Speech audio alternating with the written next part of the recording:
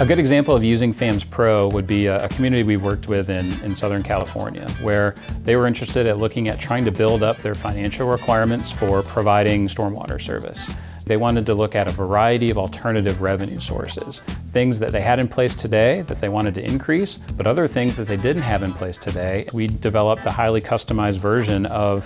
FAMS Pro to be able to integrate different level of service scenarios for operating and capital cost, and also in tandem with those to be able to look at different revenue sources, increases to existing revenue sources, and also implementation of new revenue sources that could be done in a phased manner. And all of that was done in tandem with a robust debt module that would look at the use of federal, state, and revenue bond and commercial paper financing programs.